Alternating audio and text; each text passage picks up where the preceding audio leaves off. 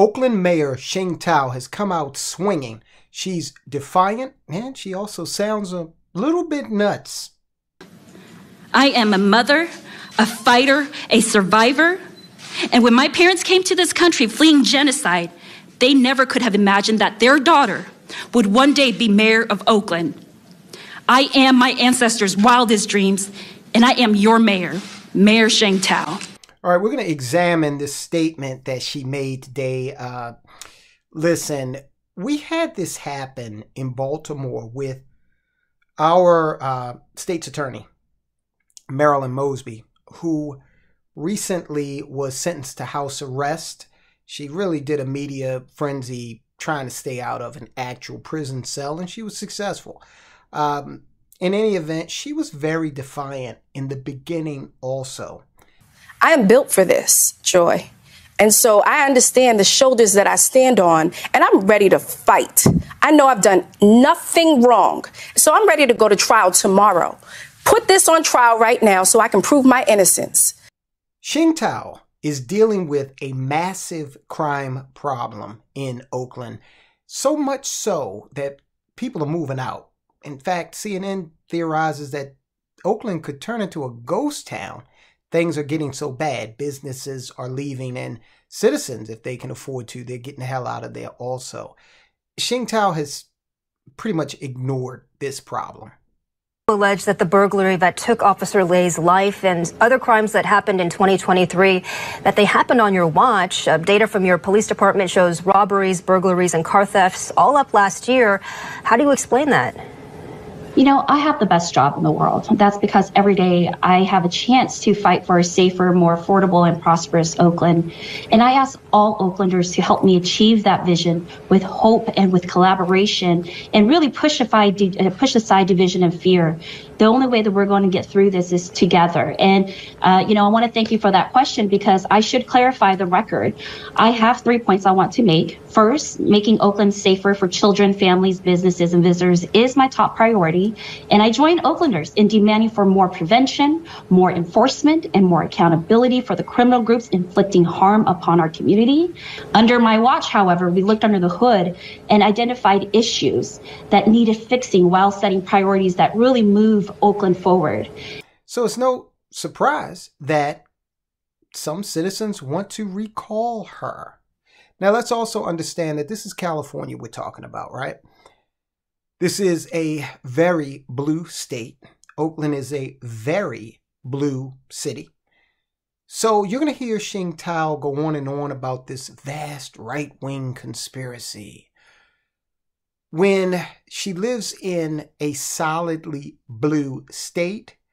Also, the Justice Department is run by Merrick Garland, a Biden appointee. Okay, so where's the right wing in this? Our city woke up to the news that the FBI had raided the home that I share with my partner and our family. I'm going to interrupt her periodically. She said something key there. She said, I share the home with my partner. That is important because, she's not just saying I'm cohabitating. She's saying, hey, they might be looking at him. Okay, he lives here too. She might be right. You all deserve to hear directly from me about this event. I plan to be 100% transparent and cooperate fully with this investigation. And I want to be crystal clear. I have done nothing wrong. I can tell you with confidence that this investigation is not about me. I have not been charged with the crime, and I am confident that I will not be charged with the crime because I am innocent. Just like you, I am seeking answers from the U.S. Attorney about what is happening and why. Why I wasn't offered the opportunity to cooperate voluntarily. All right, a couple of things there. She said, I am innocent. I probably would have said, I've done nothing wrong. Because when you say you're innocent, you're implying that someone thinks you're guilty. So I would have just said, I've done nothing wrong. She said she's confident that these charges are not about her, which harkens back to that initial statement she made saying that, hey, I live in the house with my partner, another adult. who is also, he's also involved, Jones is involved in politics. Hey, could be him, right? She said that she wasn't given the opportunity to cooperate. She's going to do more on that. I'll comment further in a moment. The timing of all this is troubling, and we should all be concerned. We now have an active recall campaign that is a waste of time and public resources, and I have questions that need to be answered. I want to know what probable cause the FBI has. What evidence have they collected that justifies raiding the home of a sitting mayor without notice and without the courtesy of a conversation? All right, it's obvious that Sheng Thao doesn't understand how the legal system works, even in a rudimentary way, and that's fine. I don't believe she's an attorney, but this is a prepared statement. They should have taken that piece out because, quite frankly, you want to know what evidence they had? Well, apparently it was enough to convince a judge to allow them to raid your home. That's how it works.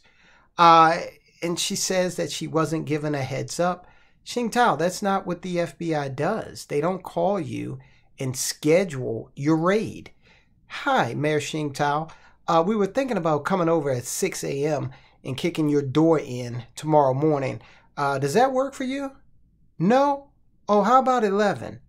Oh, okay. All right, cool. We'll be there. All right, make it 11:30 just to, make sure you're up and about. Of course, they don't give people who are the subject of these raids, they don't give them any kind of advance warning because they're looking for evidence. Sheng Thao. I want to know more about the handful of billionaires from San Francisco and from Piedmont who are hell-bent on running me out of office. I want to know why, the day following the qualification of a recall election, funded by some of the richest people in the Bay Area, seemed like the right day to execute a warrant. I want to know how the TV cameras knew to show up on my sleepy residential street so early in the morning to capture footage of the raid. Sheng Thao, that's how they do it these days, all right? They call the media. Doesn't seem right to me either, but the FBI contacts the media and gives them advance notice of when they're about to raid someone's home. They did it with Sean Combs. They did it with Trump. They did it with Roger Stone. Okay, so this is just what they do. Sorry. I have a lot of questions and I will get answers. We all will get answers. Like any mother, my first priority immediately following the FBI intrusion was to ensure that my son and I were safe. It's hard to imagine now. By the time my first thought was that the FBI was at my door to help me, to protect me. Just hours prior, a small group of billionaires from Piedmont and San Francisco had succeeded in buying a recall election to oust me in November. And in doing so, they were not only aiming to undermine the outcome of a fair and free election, but they empowered a dangerous man with a history of assault weapons violations to further attack me and my family. Okay, if your life is being threatened or has been, it's really not something the FBI doesn't come to your home to protect you. That, Sheng Thao, is something that your police department there in Oakland, or even the California State Police, they would do that. The FBI is not going to come. You're a local official. You're not a U.S. senator. You're not a congressperson or a member of the cabinet. So what is she talking about?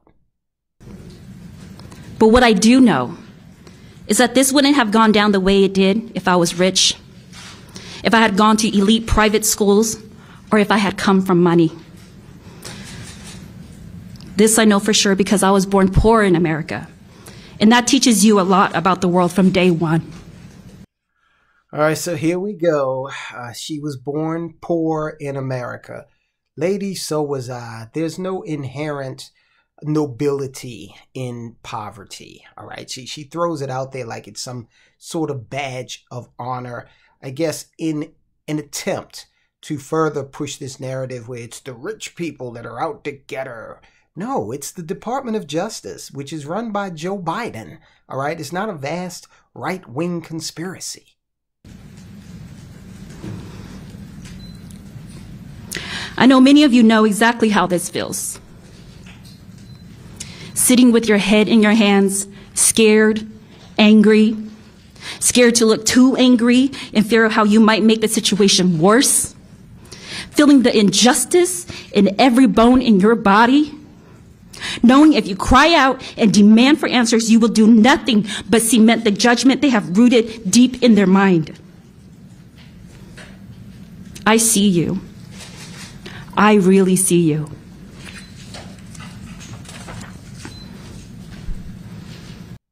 What? She sees us? Look, if you want answers, again, Sheng Thao, hire an attorney. They'll get the answers, and then you guys can move forward. Maybe the FBI says, hey, we weren't looking for you. We're not going to charge you with anything. Chill out, lady. Or they say, hey, here's exactly what we're going to charge you with. All right? This is all, a lot of this is just stuff that her lawyer should be handling. She should have come out and basically said, listen, I have not done anything wrong. I am not a crook. Nixon said that. And I will be exonerated. And then started talking about the many ills that are plaguing Oakland. The very reasons why she is being recalled. She's trying to make that seem like it's some big orchestrated attack against her. No, the people want better representation. And apparently, somewhere along the line, Oakland gave the people the right to recall. I don't believe in recall. That's a easy way out. I believe if you vote for somebody like Sheng Thao, who is abysmal on crime, she's a bad mayor, or if you vote for Tiffany Henyard, then I believe you should have to stick with them. And that should be punishment for you not doing your due diligence as a voter. And I am your mayor. I am the mayor to all the Oaklanders who work hard, who are working overtime to do the right thing and to make the world a better place. And no matter how hard you strive and push and fight and stay positive, and that you don't give up because you believe in yourself and you know what you have to offer this world, that you just cannot catch a break.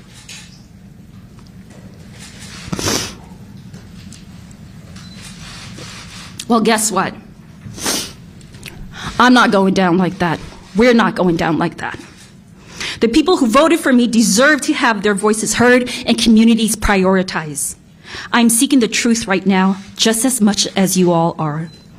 But I will not be bullied, and I will not be disparaged, and I will not be threatened out of this office. I will continue to lift up those most vulnerable, to lead by example, to prove that this system might not be designed for us, but we can and we will build a brighter future for our children. This is my mission as your mayor. And I thank you for seeing me in this moment, one of the hardest moments of my life. I am a mother, a fighter, a survivor.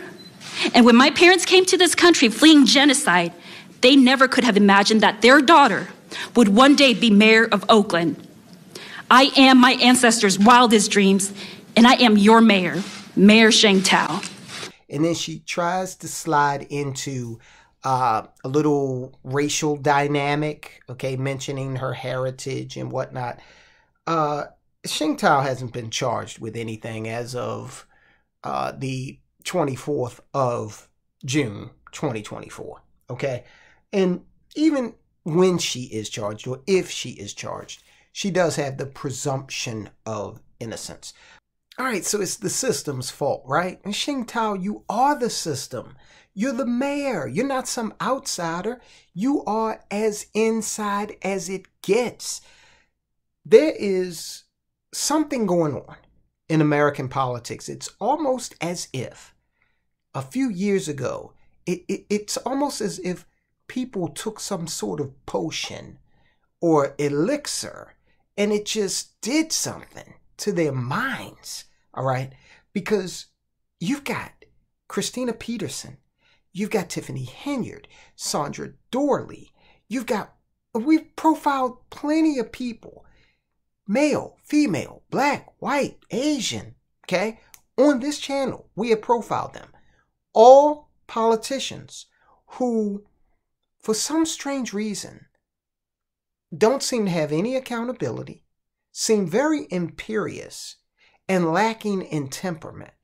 This is what we have to choose from in America here today. And the problem is the voters. Because a lot of voters, like those that put Tiffany Henyard in office, for example, are strictly concerned with identity politics. So as long as the person is a certain gender, the person is a certain color or ethnicity, then they just move straight to the top of the line. And you end up with a Sheng Thao who, before this recall effort, before her house was raided, it had already been proven that she was a piss-poor mayor. Should have never had the position to begin with. That's why they want to recall her now, right? Listen, okay, we're keeping an eye on all of these fools. Speaking of Christina Peterson, look how she acted. This is a judge. She's still in the position as a judge. And look at how she acted at 3 a.m. in the morning outside a club. Extremely distasteful. Guys, I'll talk to you soon.